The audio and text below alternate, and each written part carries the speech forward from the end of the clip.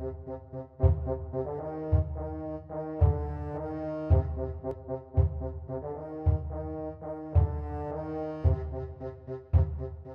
Battle of Midway 101 is an in-depth look at the Battle of Midway. It's an 8.5-hour-long course made up of 22 video lessons. This is a preview of Lesson 19.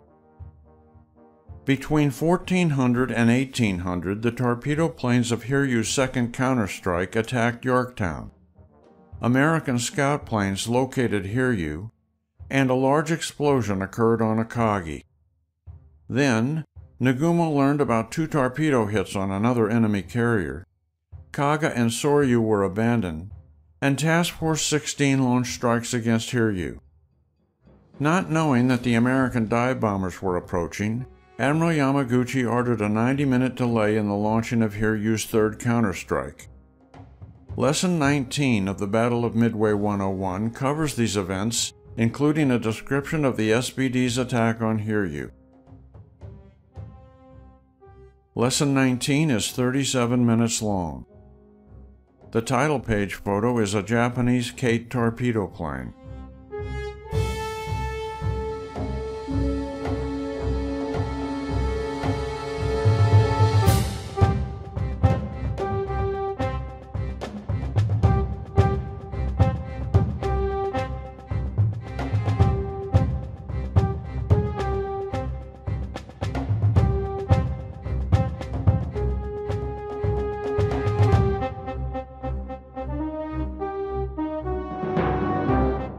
After a closer look, he sent a scouting report identifying the location of a lone Japanese carrier.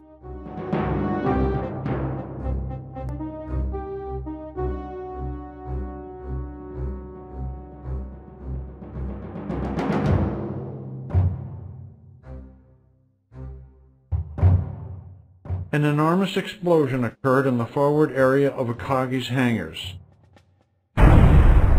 The blast blew open the curved forward bulkhead that overhung the anchor deck.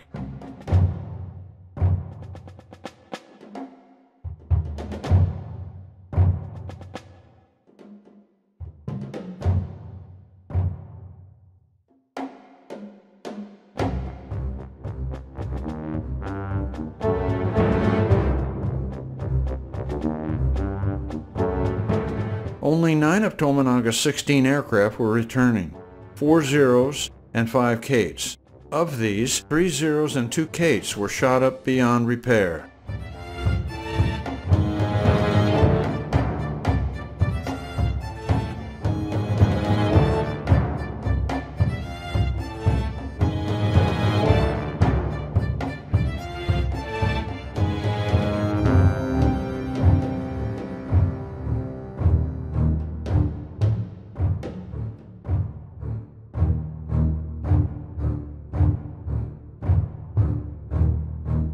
Breaking out of a cloud bank, Tomonaga and his men could clearly see the American carrier ahead of them.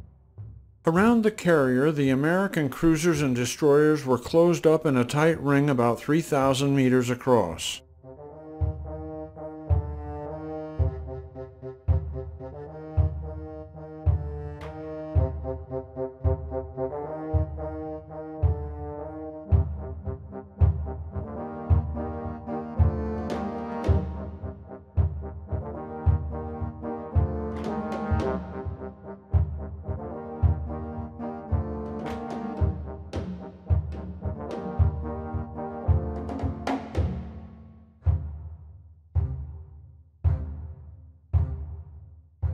Suddenly, one right after the other, 2 enormous geysers lifted up over the carrier's flight deck.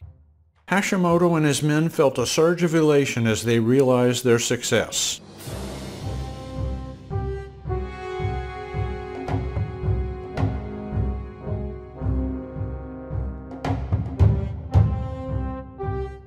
Yorktown's skipper, Captain Elliot Buckmaster, was concerned that she might capsize and kill many of her crew. To prevent such a catastrophe, he ordered the men to abandon ship at 1500.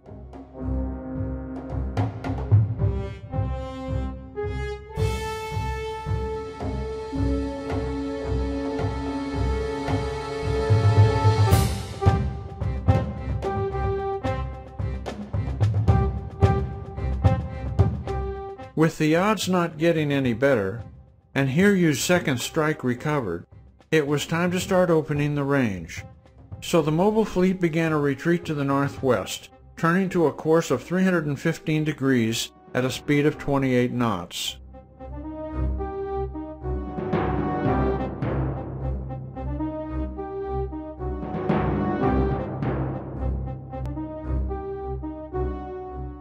Unknown to Yamaguchi and Nagumo, American retribution for Yorktown's crippling was already forming up and heading for Hiryu.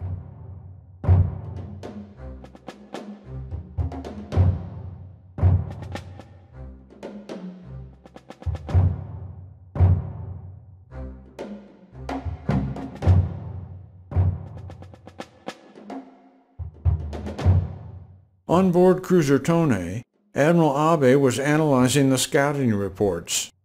After coming to the conclusion that he had a good sense of the enemy's composition, he sent Admiral Nagumo what turned out to be a very accurate appraisal of the latest intelligence.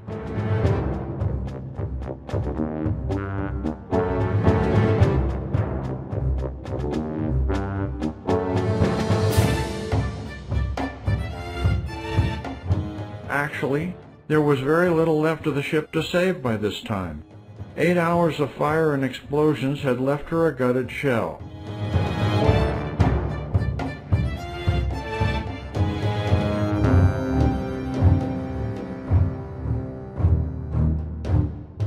Soryu's condition at this point was much the same as Kaga's, with many men already in the water.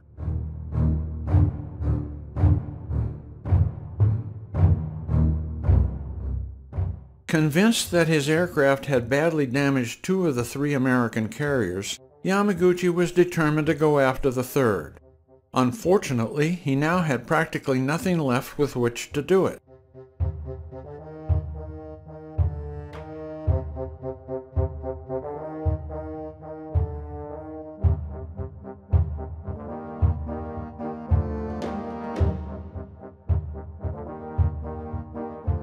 Enterprise's Lieutenant Gallagher had spotted Hiryu at 1645, after first flying north of the burning carriers that he had helped destroy in the morning.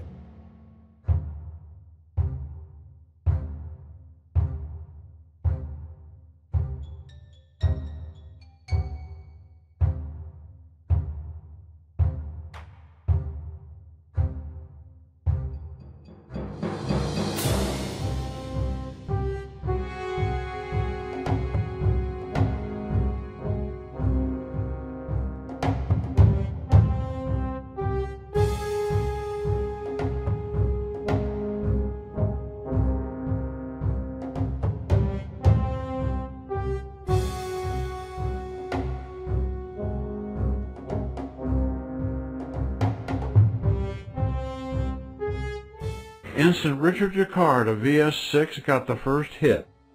His 1,000-pound bomb landed on Hiryu's forward elevator.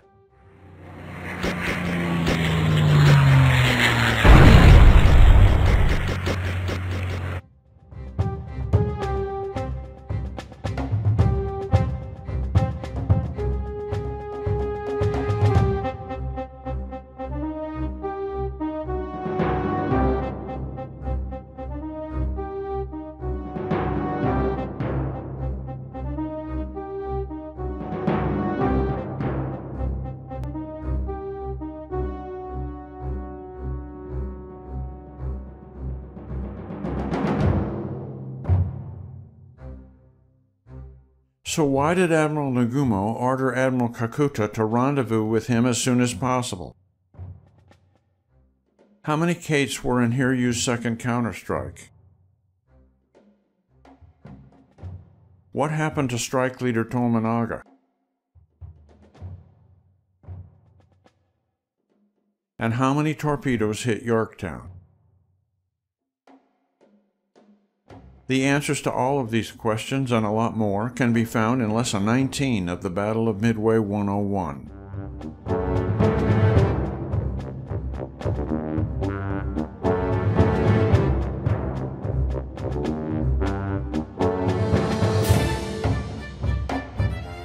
More information and previews of all 22 lessons of the Battle of Midway 101 can be found at midway101.com.